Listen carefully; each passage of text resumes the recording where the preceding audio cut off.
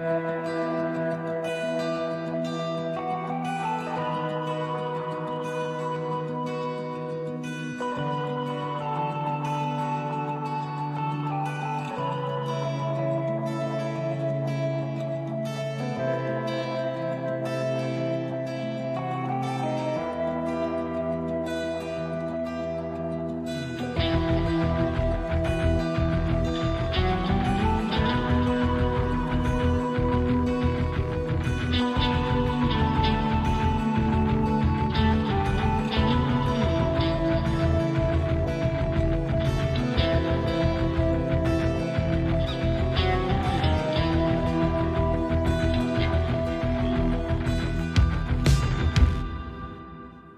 morning, everyone. Would you please open your Bibles to Ephesians chapter 2?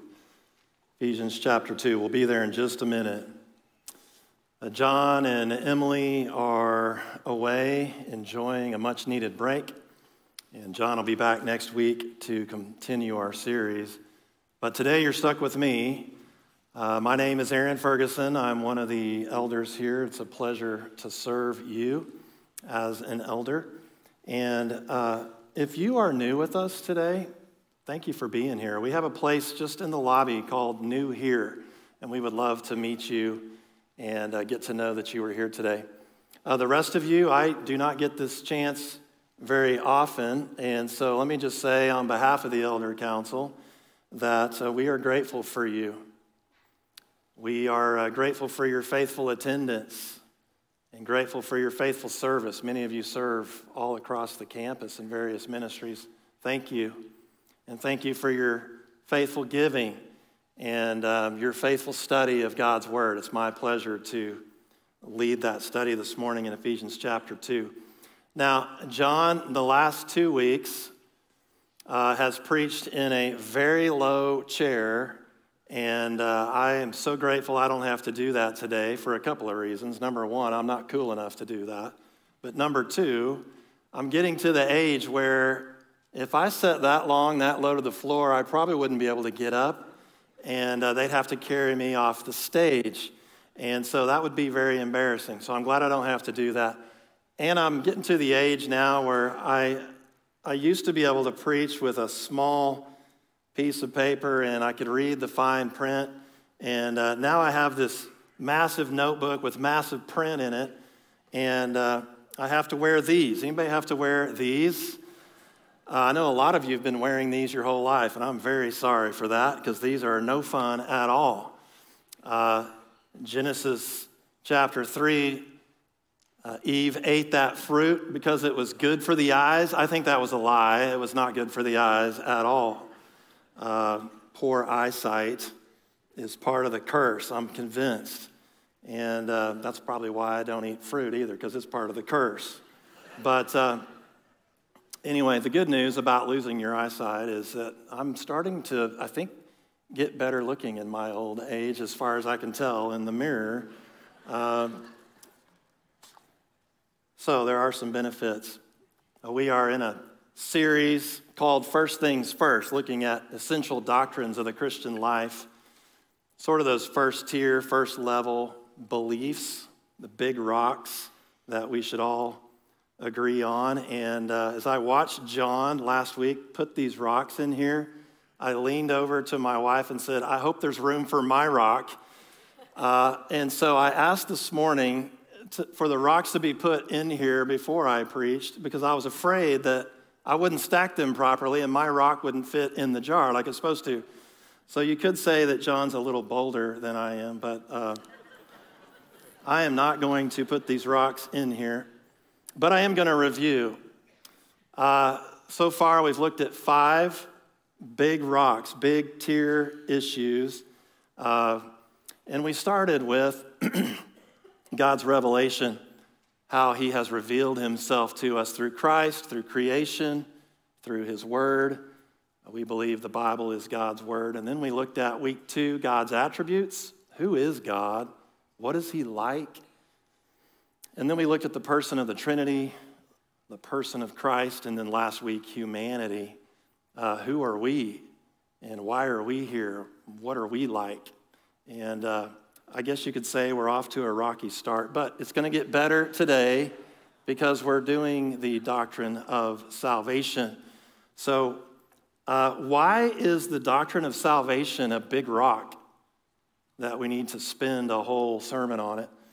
Well, it's really the heart of the gospel. It's the heart of the entire Bible. The message of the entire Bible from beginning to end is God redeeming fallen people. And so when we talk salvation, we're really getting right to the heart of what God wants to say to us. And besides that, we answer some of life's big questions with the doctrine of salvation, like why am I here, and what's wrong with me, and what can I do about it? How can I be made right with God again, and what happens to me when I die?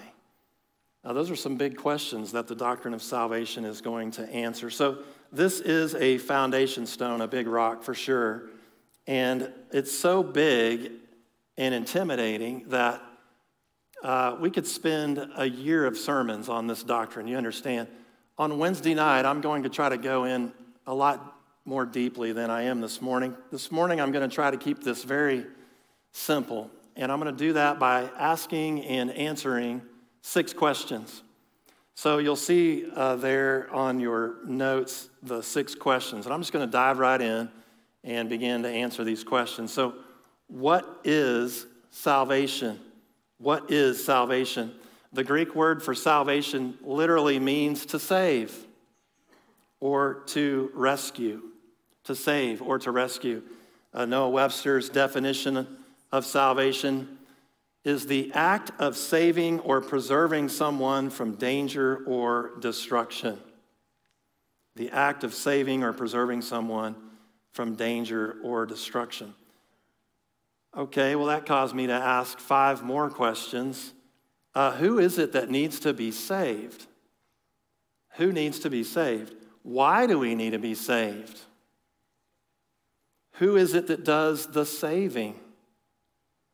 How are we saved? And what are the benefits of being saved? All 5 questions can be answered in our key passage today, Ephesians chapter 2, verses 1 through 10. So would you join me there? Ephesians chapter 2, verses 1 through 10. This is an incredible passage, and the gospel is just richly described, and I'm going to try to make it as simple as I can. Ephesians chapter 2, verse 1. And you, Christians, Paul's talking to Christians, you were dead in the trespasses and sins in which you once walked, following the course of this world, following the prince of the power of the air, the spirit that is now at work in the sons of disobedience, among whom we all once lived in the passions of our flesh, carrying out the desires of the body and the mind, and were by nature children of wrath like the rest of mankind. But God, being rich in mercy, and because of the great love with which he loved us, even when we were dead in our trespasses, made us alive together with Christ. By grace have you been saved, and raised us up with him and seated us with him in the heavenly places in Christ Jesus, so that in the coming ages he might show the immeasurable riches of his grace and kindness toward us in Christ Jesus. For by grace have you been saved through faith, and this is not your own doing, it's the gift of God, not a result of work, so that no one may boast. For we are his workmanship, created in Christ Jesus for good works, which God prepared beforehand that we should walk in them. Well, let's pray together. God, thank you so much for your word. Thank you for this passage on salvation. I pray now that you would help me to make it as clear as I can. Pray that you would open our hearts and our minds to understand what it is you have done for us in this wonderful gift of salvation. It's in Christ's name we pray. Amen. Well, let's answer that second question. Who is it that needs to be saved? Who is it that needs to be saved? We'll find the answer in verse 3. If you'll go back to verse 3, Paul is speaking to Christians, and he's describing our lives before salvation, that we all lived in a way that displeased God. Read this verse with me again. Among whom we, Christians, all once lived in the passions of our flesh, carrying out the desires of the body and the mind, and were by nature children of wrath, like the rest of mankind. If you like to underline, circle, highlight words, encourage you to underline, highlight, circle in verse 3. We all. Paul says we all, Christians included, used to live in a way that displeased God, and then underline, highlight, circle, like the rest of mankind. All of us live in a way that displeases God. In other words, everyone needs to be saved. Salvation is for everyone. Everyone needs salvation. Without salvation, we are doomed, which Paul is going to go on to explain more here in just a minute. Why? Why do we need to be saved? Let's answer question number 3. Why do we need to be saved? Paul describes what we are like before salvation in verses 1 through 3. Let me just read some of these statements. Verse 1, he says, we are dead in our trespasses and sins. Verse 2, we follow the prince of the power of the air. Also in verse 2, we follow the course of this world. And then also in verse 2, we are sons of disobedience. And then in verse 3, we are children of wrath. Without salvation, our condition is hopeless. And what he's trying to show us is we are hopeless without salvation. So let me just for a minute here explain those 5 statements as best I can. Number 1, we are dead in our trespasses and sins. Genesis chapter 2, God tells Adam and Eve not to eat from a certain tree, but listen to verse 17. In the day that you eat of it, you will surely die. In the day that you disobey me, you will surely die.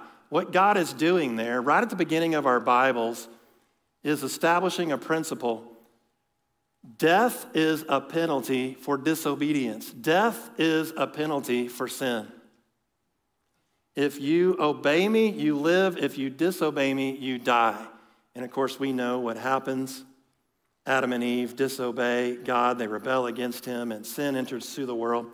And they die, not immediately physically, but they died spiritually. They will die later physically. Death is a penalty for sin. It's part of the curse of the fall.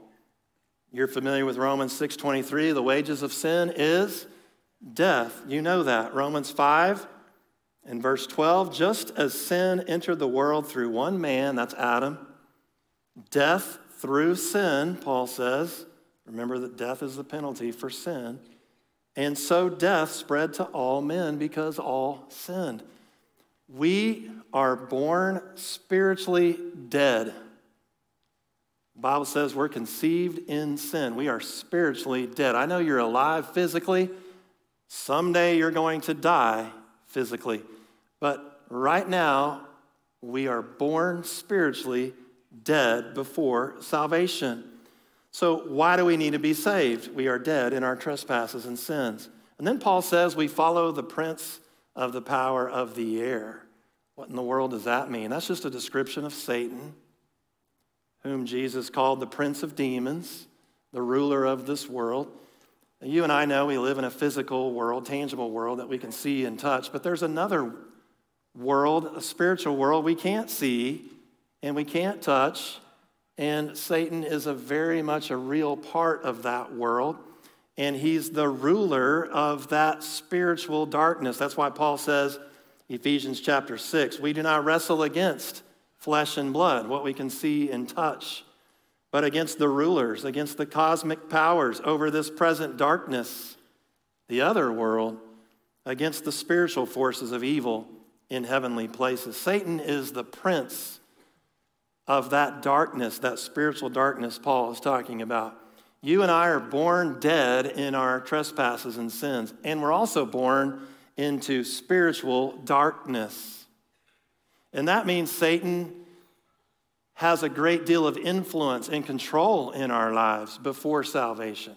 We are dead and we are in darkness, is the way Paul is describing this. Listen to Colossians chapter 1, verse 13. When we are saved, when we give our lives to Christ, he has delivered us from the domain of darkness and transferred us to the kingdom of his beloved Son, into light.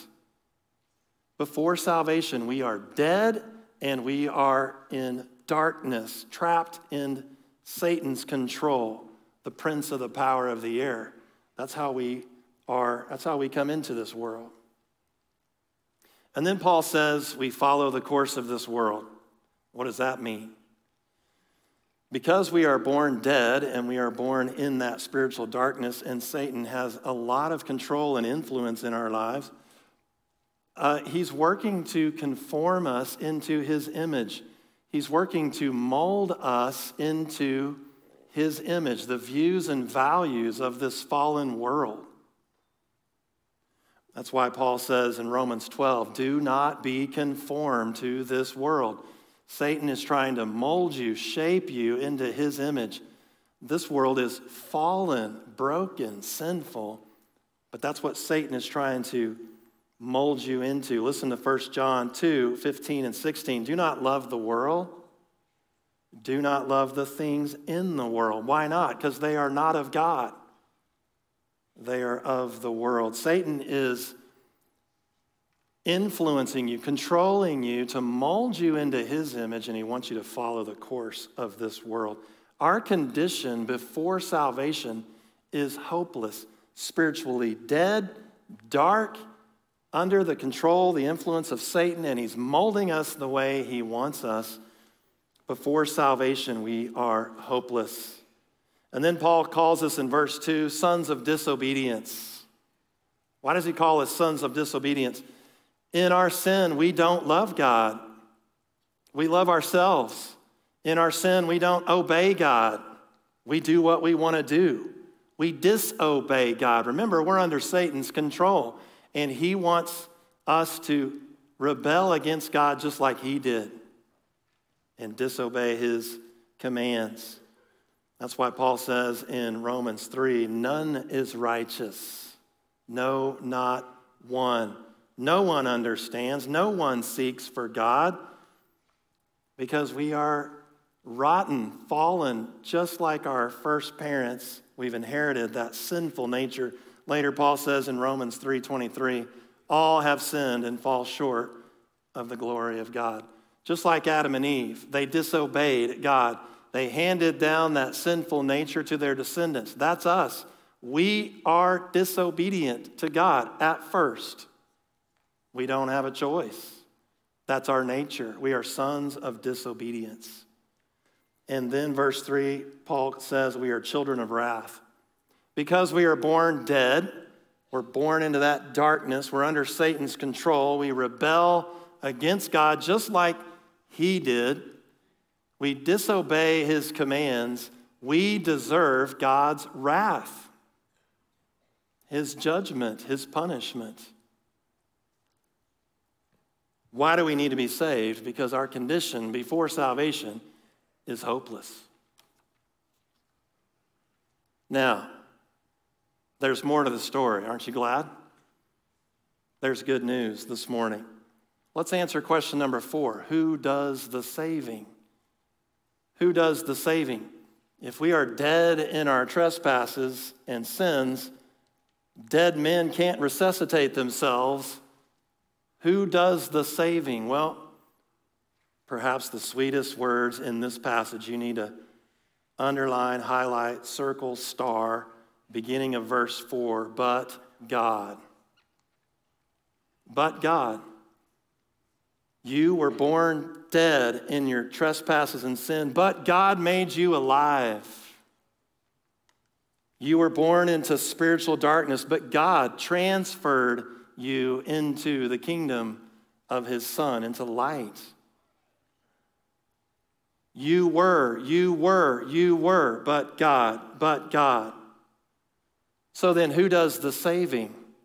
It's God alone who does the saving. Salvation is entirely a work of God. We cannot save ourselves.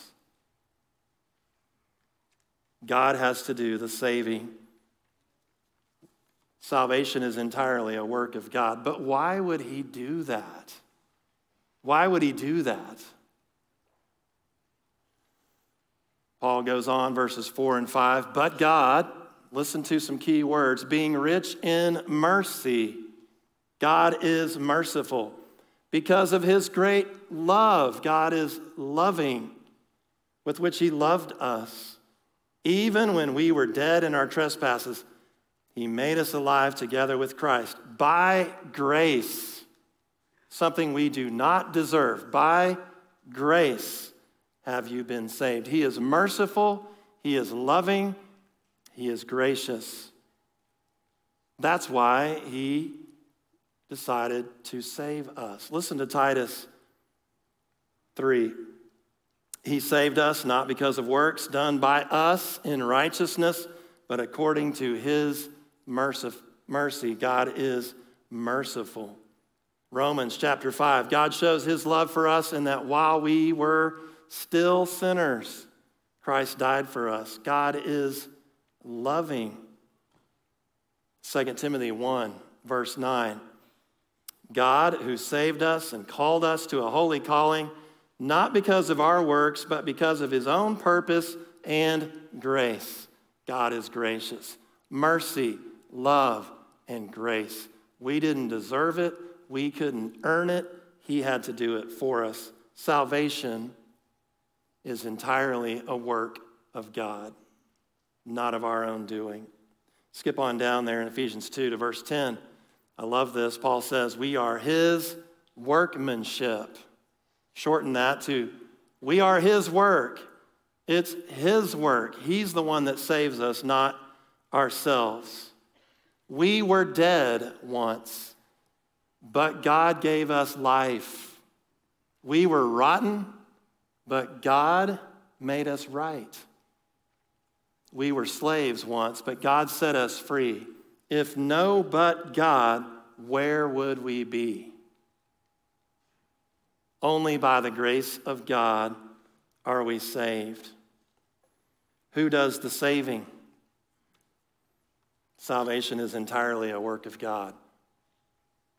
How does he do it? How are we saved? Let's answer that question. How are we saved? You know, the world would say we're saved by our works, things that we can do. We can earn the righteousness of God. You know, before sin entered into the world, that might have been true. Adam and Eve were told, if you obey me, you live. If you disobey, you die. Their lives were dependent on their obedience, their works. But you and I know what happened. They disobeyed. They rebelled against God, and sin entered into the world, and you and I inherited that sinful nature. So now, after sin, works don't work. We fall short of God's standard of righteousness. We are incapable of earning salvation. So God had to make a way for us to be saved. How did he do it? He sent his only Son, Jesus Christ, who came conceived by the Spirit, born of a virgin, and who lived a sinless life, meaning that he obeyed God perfectly, which Adam did not do. Christ obeyed God perfectly, lived a sinless life, and that penalty for sin is still there. Death is still the penalty for sin. But God said this, because my Son has lived a sinless life, I will accept his death on your behalf. I will accept his sacrifice and spare you the penalty for your sin. So he died on a cross for you and for me. That sinless life God took and he gave it to you. And he took your sin and he put it on Christ.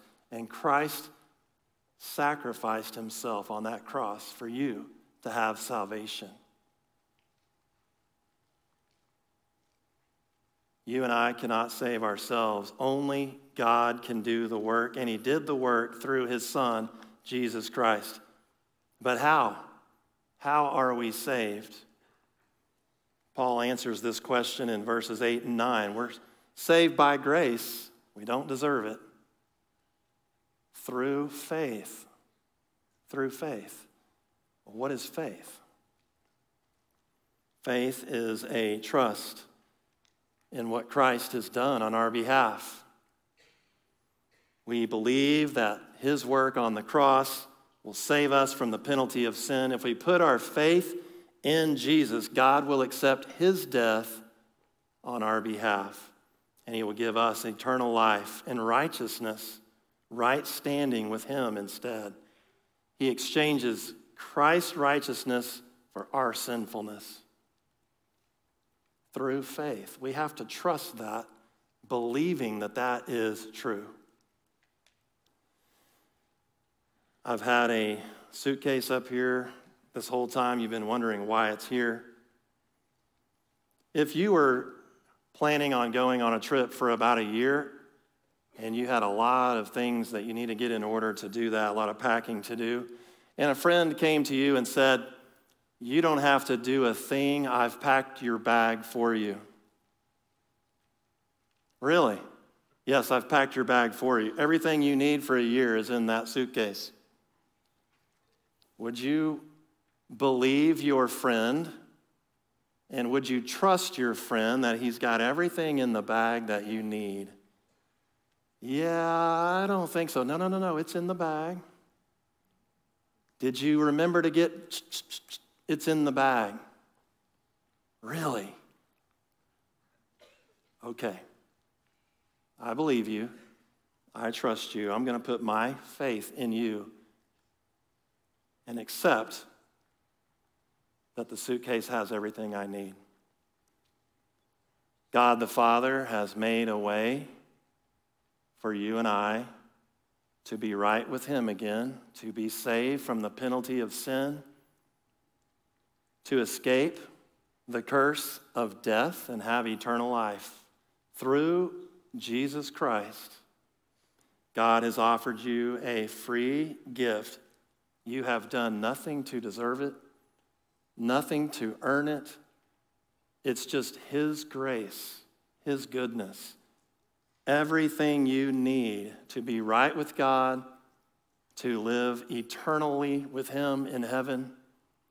Everything you need to have new life, new hope, a second chance, it's in the bag.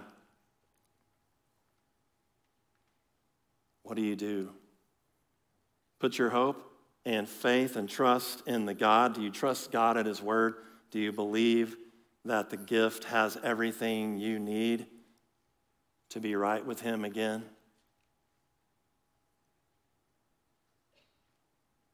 What's in the bag? What are the benefits of salvation? Well, let's answer that last question. What are the benefits of salvation? To be honest with you, they are endless. They are endless. The benefits of being saved are endless. I could spend a year of sermons on this. We're going to try to dive a little more deeply on Wednesday nights, this coming Wednesday night at 6:15, right in here. I'll try to answer that question a little more fully. But there are three benefits in this passage. Verse 5, Paul says, even when we were dead in our trespasses, he made us alive together with Christ.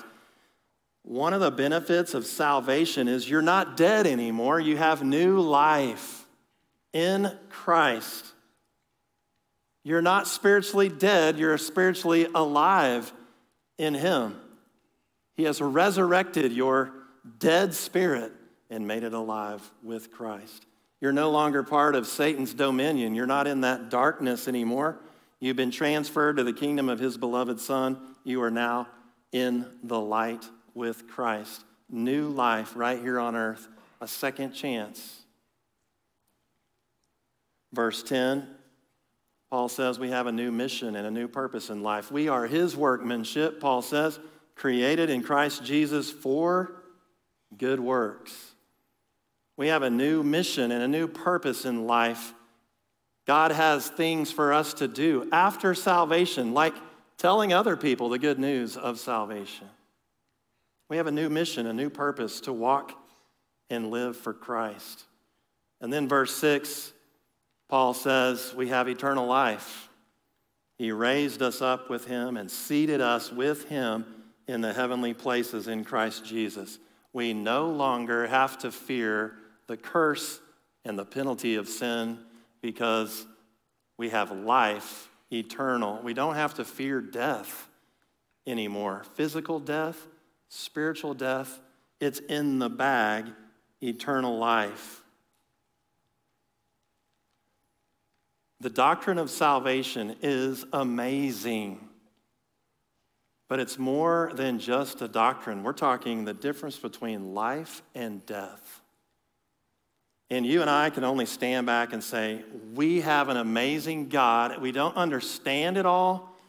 I didn't deserve any of this, but thank you, God. You are gracious and good and merciful. Thank you, God, for the gift of salvation. And that's why I love verse 7.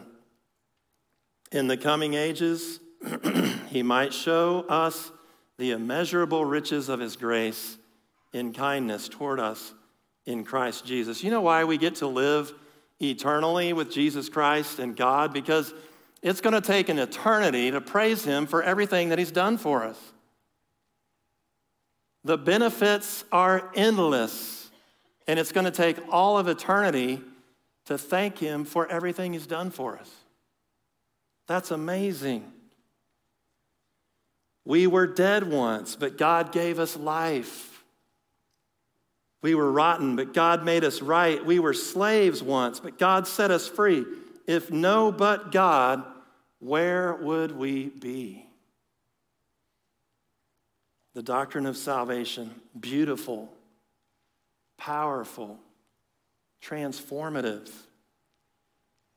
Some of you, I know, in this room have put your faith in Christ, and you've been walking with him faithfully your whole life. He is your life. You live for him. You share with others what he's done for you. Some of you, a better description might be, you know what God has done for you, and you are hanging on to Christ with everything you've got. Not because you've earned your salvation or you're going to lose it, but because you know what God has done for you in salvation. Some of you are not so sure.